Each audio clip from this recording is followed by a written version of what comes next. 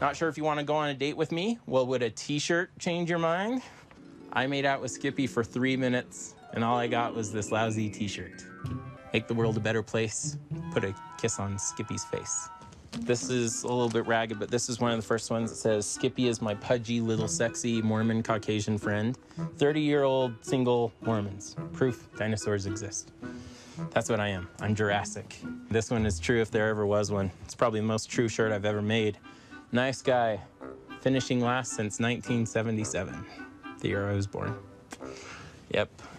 My body is a temple. Would you like a temple recommend interview?